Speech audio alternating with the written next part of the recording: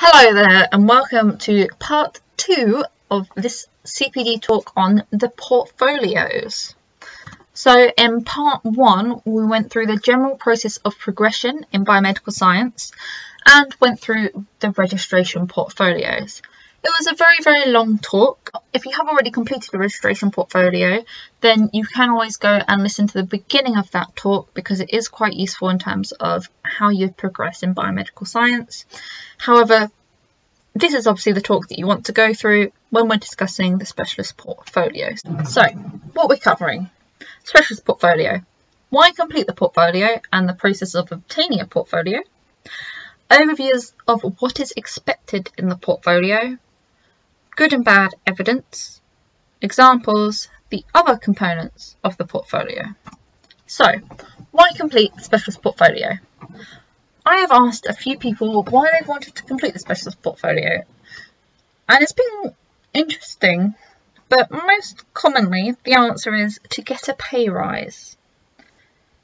While it is true, obviously the specialist portfolio is there to allow you to progress, and it is there to enable you to go from a band 5 to a band 6. The aim of it is not for you to get a pay rise. The aim of it is so that you understand why we are following the procedures that we follow in the lab in more detail, and therefore can give a better quality of care for patients. So if you are going to start this portfolio, I really want it clear in your mind why you are doing it. If you're going to sit there and try and rush through it as quickly as possible, copying and pasting, it's not going to be an enjoyable experience for you. It's not going to be an enjoyable experience for the person marking it. And quite often, the people that try and do that are the people that don't end up completing the portfolio. So before you jump into starting a portfolio, it's really important that you are doing it for the right reasons. Now, the specialist portfolio is available for each specific discipline in biomedical science. So it's very different to the registration portfolio that is obviously a generic qualification. This is to allow you to specialise in your discipline. As previously mentioned, you can do a master's degree. However, generally, these will not be NHS funding, they're not as relevant to on the bench work, and they do not provide experience-based learning. So at NKPS, we strongly prefer the use of the specialist portfolio. The specialist portfolio itself is slightly different to the registration portfolio. You should be showing your understanding of the standards by answering preset questions from your departmental trainer. And when answering these questions, you can still use evidence in the same way as with the registration portfolio, and it's recommended that you do so. You must have at least one piece of evidence for each section.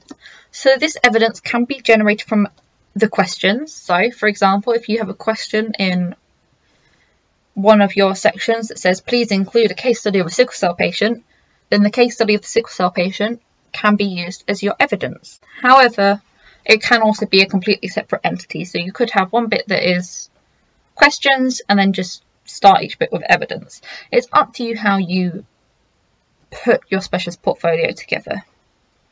At the end of each section, you must reflect on the pieces of evidence that you have selected.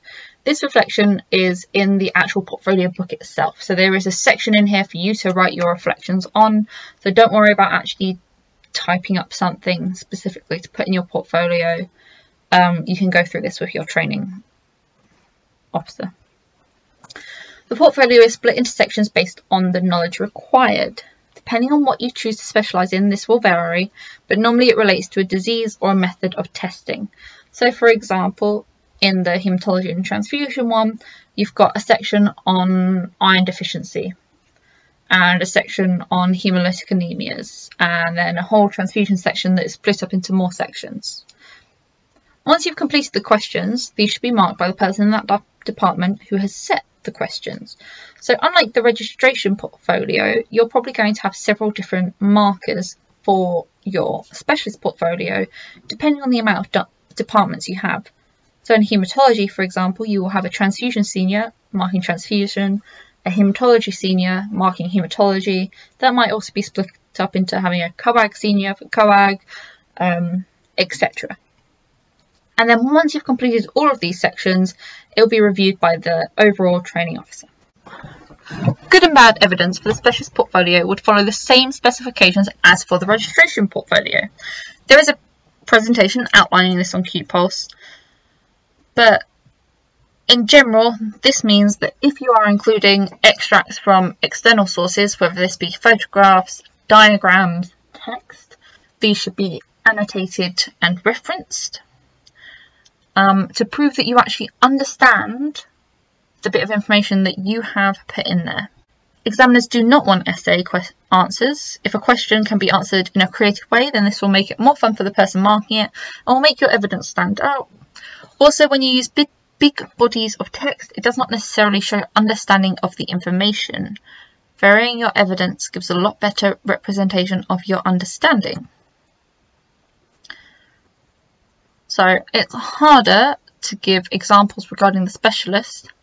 However, I'm going to use again the haematology and transfusion one because obviously that's the one that I have completed.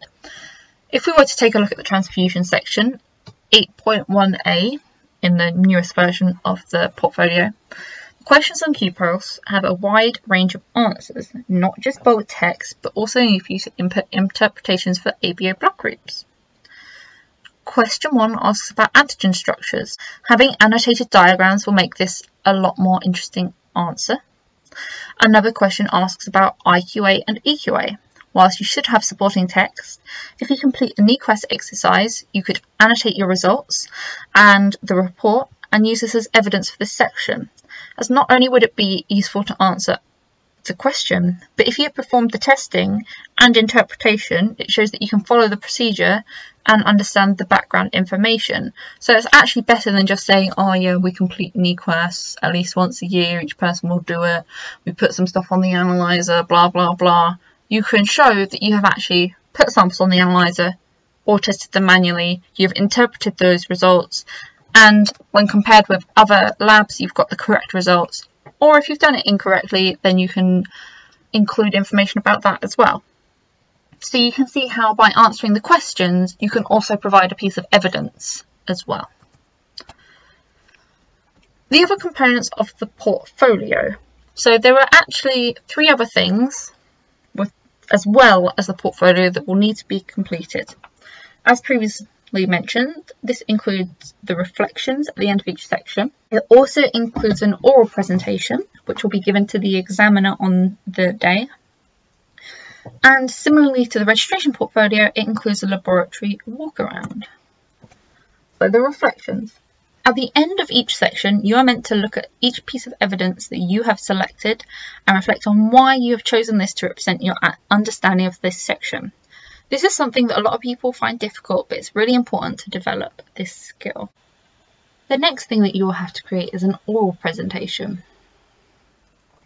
So as part of the portfolio, you must create a 15 to 20 minute oral presentation, and it should include an indication of the candidate's scope of practice and how it has developed since registration, current laboratory developments or recent trends, so obviously right now a big one is going to be COVID, and finally special interests or professional activities.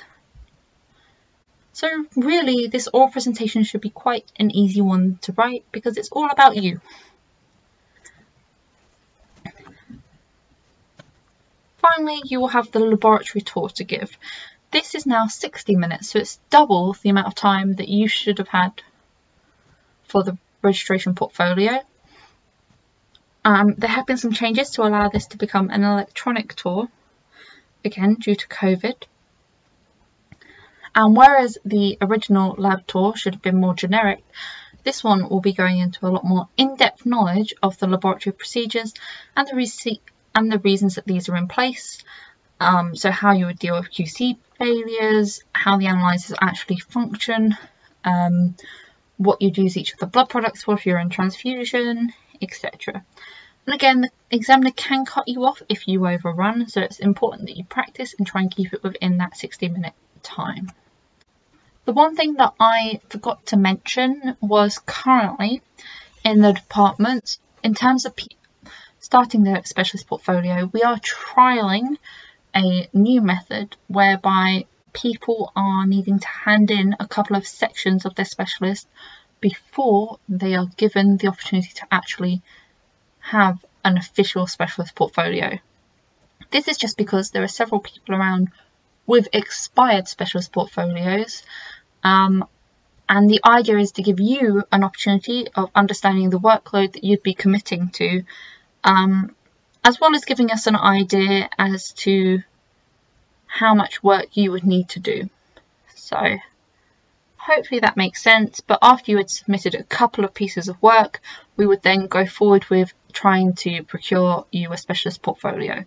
So it's literally down to you having the time to work towards this and the motivation to want to do it. The questions for the portfolios, at the very least in haematology and transfusion, are all on QPOS, so you should be able to access these and start whenever you want. The only thing will be is that if you are handing in work and there are lots of other people who have a current specialist portfolio and they're handing in work, then the marking of their work will be prioritised over yours because you currently don't have a time limit on what you're doing. But that's about it. So thank you so much for listening. I hope this has been a useful talk for you. Obviously, if you do a reflection on it, then it can be used as CPD. And if you leave the reflection on in my office, then I will ensure that you get a CPD certificate. So thank you so much for watching, and I will see you again next time. Okay, bye!